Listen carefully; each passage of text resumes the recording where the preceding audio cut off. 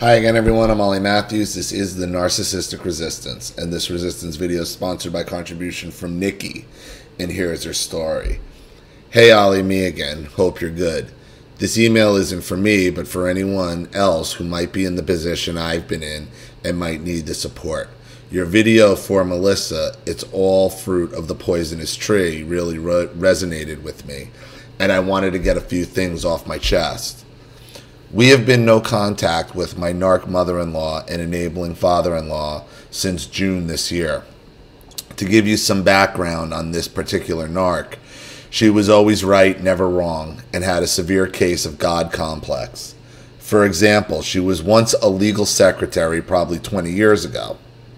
But if you were to talk to her about it now, she would tell you how she was practically running the place, knew it all, etc., etc. Oh God, do we know the type? Once we were having a conversation about children's parties, and I happened to mention that my husband, her ex-son husband, and I share out the duty of chaperoning our kids. They are 5 and 7 now. She made a comment that in their day, if Dad showed up at a kid's party, everyone would assume he was a pedophile. I said, then I'm very glad to not be living in your day, because these days the women aren't expected to do all the parenting by themselves. To which she replied, well, I did. I was a superhero. And my spineless father-in-law, of course, laughed it off. So I guess by now you can begin to see what type of person she is. She could never be happy for us and always made every scenario about her. When we got engaged, when I fell pregnant, when we bought our first house, everything was about her in some way. There was always a reason to be mad with us. Periodically, over the space of about 10 years, she would have an almighty outburst over something nobody could ever pin a reason to. And if there was nothing to explode about, she would simply make something up, then sit alone and retired in her house, dreaming up reasons why she was in the right and everyone else was in the wrong. Then she would send disgusting emails to my husband, telling him how awful we were. They have never been short of money, but they money grab at every opportunity. They live in a filthy but incredibly expensive house, and of course, as Ollie has pointed out in the past, they love pets, way more than people. I guess dogs are more on their wavelength. After each outburst of her rage would come an argument, and then a period of silence on both sides. Eventually the dust would settle and there would be an awkward text message, followed by an awkward reunion, never an apology or an explanation for her behavior. What Melissa made me realize in her pinned comment underneath her video was that she still considers her narc mother to be loving and doing the things she is doing for them out of love. Melissa, she is not. The things she does for you is a way to control you and a way to have things to hold over your head if ever she should need them. It's a way to keep you feeling guilt and a way to keep you exactly where you are, no matter what she says or does to you. Ollie, you were right. Once you go no contact, you start to see things more clearly. The anger that got a hold of me over the past few months has been unimaginable.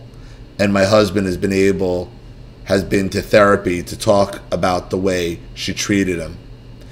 Hearing Melissa talk about how her mother called her up in the morning to spew offense reminded me so much of the treatment my husband got from his mother.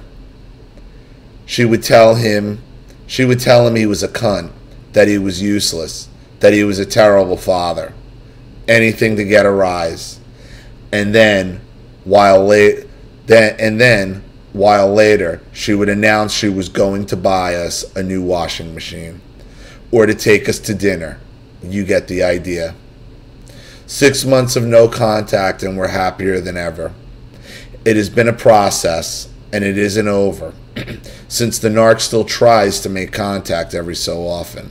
She won't succeed. She pushed our last button a while ago. The children ask about her occasionally, and we told them that we won't be seeing Grandma and Grandpa anymore because they were very unkind to Daddy. They have been sad about it from time to time, but I know that bit of sadness is nothing compared to how they might feel in another 10 years if we should remain in contact, or the damage they could do potentially to turn your own kids against you, because that's what they do. By cutting them out of our lives, we lost our place in their inheritance, a spot at their dinner table and a family that was whole. What we gained was our lives back. Good luck to anyone in this kind of position. I hope this helps. Nikki. You know, I don't know how many Seinfeld fans are out there, but this is like every day is Festivus with the Narcissist. And if you know Festivus, it's a made-up holiday where, you know, one of the events of Festivus is the airing of the grievances. And boy, is the narcissist always ready to air their grievances on you, aren't they? Aren't they, to just spill this shit out, aren't they? You know, I saw the comment. I mean, obviously I saw it. I pinned it in the video. It's hard to accept that you were never loved.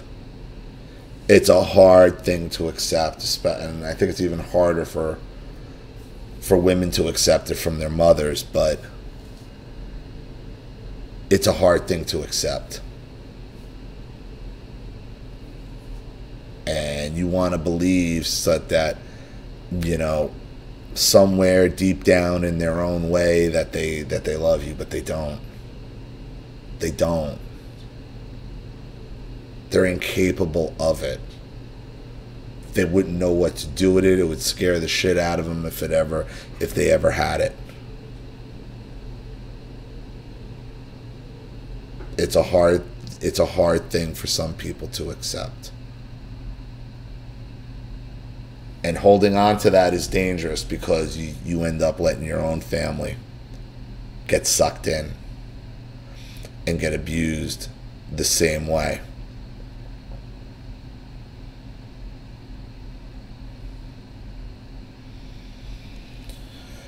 You know, you can only hope. You know, you take people to the water, you can't make them drink. You know, you show it for them for what it is. And Melissa answered me back in the email, and she knows what I'm saying is right, especially about her father. Especially about her father. You know, and it's a hard thing to accept that they not only don't love you, they want to destroy you. That their happiness, their success is based on your failure.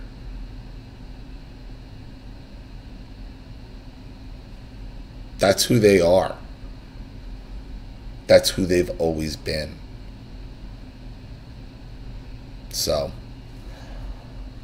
thank you so much for your contribution and your story, Nikki. I really appreciate it. Thank you to everybody watching.